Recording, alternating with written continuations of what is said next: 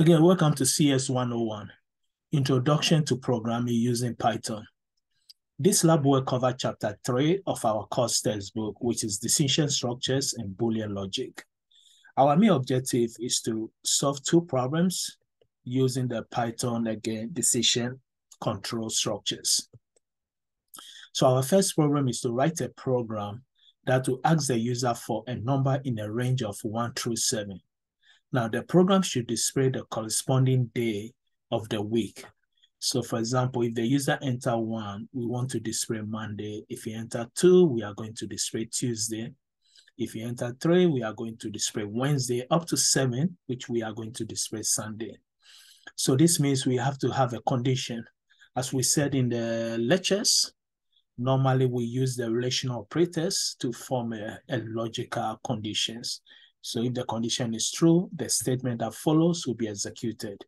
If the condition is false, we are going to skip, the statement will be skipped. So we have the if, which is one way, then we have if else. If else means if the condition is true, the if section will be executed. But if the condition is false, then the else section will be executed. But in this, our question, we have more than 2 conditions. We have up to 7 conditions. So we can use the multiple if-else statement, which we normally call the if, elif, etc. Or we can also use the switch statement. So let's see how we can solve this problem. First, we need to ask the user to enter the number for the day. So the user can enter between values from 1 to 7. We use the input function again. We ask the user to enter any number between 1 to 7. We assign the number to a variable named day. Now, this is where we start with the selection control structure. Now, here we say we're going to determine the name of the day of the week based on the value that the user enter. So, for example, if the day that the user enter is equal to 1, then we are going to print Monday. So we're going to display Monday. Now we have a lectures on the relational operators. 1 equal sign means assignment. So for example, here we are using 1 equal sign. It means whatever that we enter, any value that we enter, we are going to assign to day. But if I want to check what value is in the day, then I'll use 2 equal sign. So that's what we call the equality sign. So if the day is equal to 1, we are going to print Monday. And again, we cover the lectures on this, so you can look at the lectures video about the relational operators. We have equal, not equal, greater than or equal, less than or less than equal, up to 6 different relational operators. Now, if the user enter 2, then we are going to display Tuesday. We're going to print Tuesday. Here we use if, elif, and the last option will be the default. So if the user didn't enter any value between 1 to 7, and he enter any other value, then we just want to display an error message.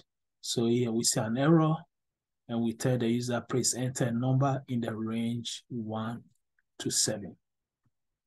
Now, in this program, after we enter, let's say we enter 8, this message is going to display, but we cannot enter there. We don't have no second option to enter a new value again. But this is just a statement that now when we cover the next chapter, which is loops, now we can have this statement, selection statement inside the loop. And we can use any sentinel value that if the value is not between 1 to 7, then we're going to give the user option to enter new value. But again, here we are going to enter only one value. For example, if the user enter 4, then if they equal to 4, then we are going to print Thursday. If they equal to 6, we are going to print Saturday. Now, if the days are not between 1 to 7, then any value we enter, we are going to print error, please enter a number in the range of 1 to 7. So in this case, we have to execute the program again, and then we enter the value between 1 to 7. So again, this is just a basic problem to see an example how we use the selection statement, especially here we are using the multiple selection statement, if, else. Now let's look at the second problem. In the second problem, they say we should find the area of a rectangle. And the area of a rectangle is the rectangle length times its width. So they gave us the formula. The formula of the area of a rectangle is the length times its width. Now here we are going to write a program that will ask for the length and also the width of the two rectangles. Then the program should tell the user which rectangle has a greater area, or if the areas are the same. So this means we have to use selection statement again.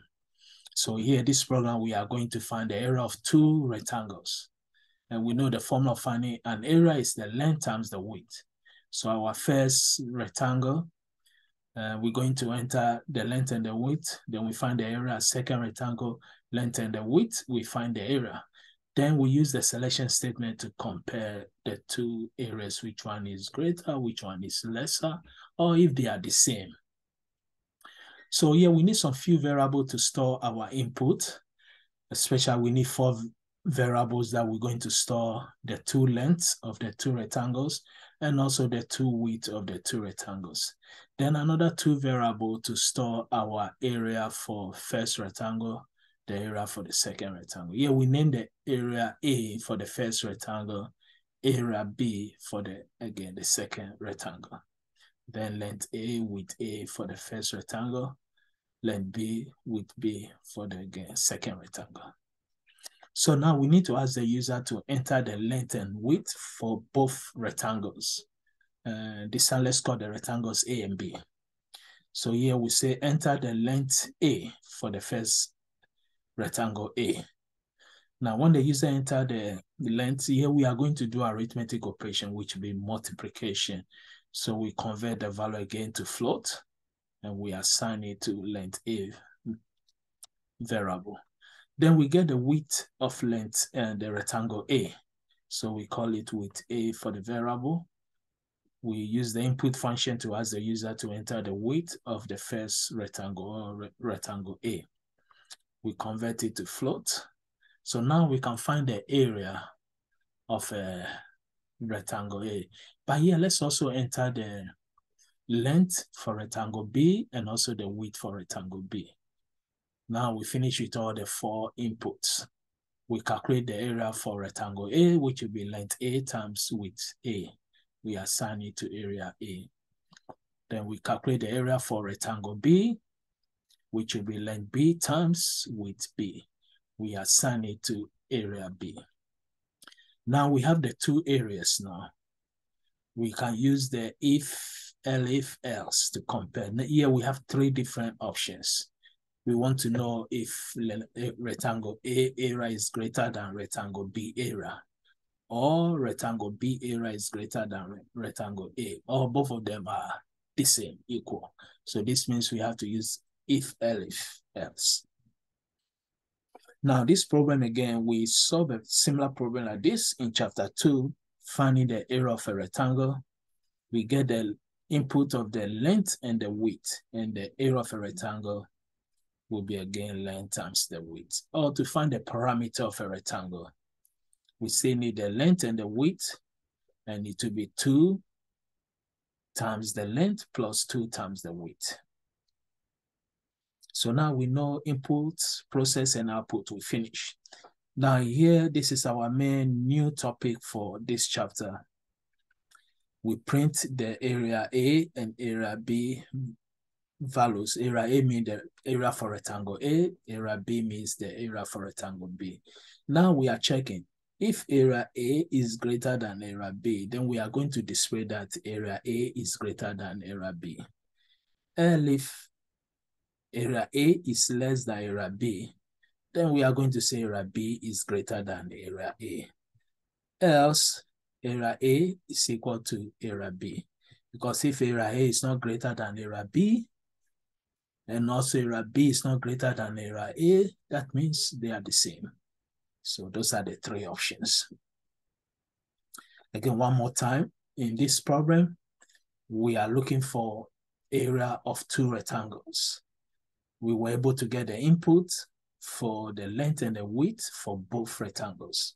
So we were able to calculate the area for both rectangles, which will be length A times width A, length B times width B. We display their result. Again, using the format function, we format the area result to 2 decimal places. Then we are going to check which of the area is greater or lesser, or if both of them are the same. So this is where we use the selection statement. If area A is greater than area B, then we are going to display that area A is greater than area B. If area A is less than area B, this means area B is greater than area A. Else, if these two conditions are false, then the last option means area A is equal to area B. So this will be the conclusion of our first lectures, or I'll say the lab work on chapter 3, part 1. So again, see you in the next lab work.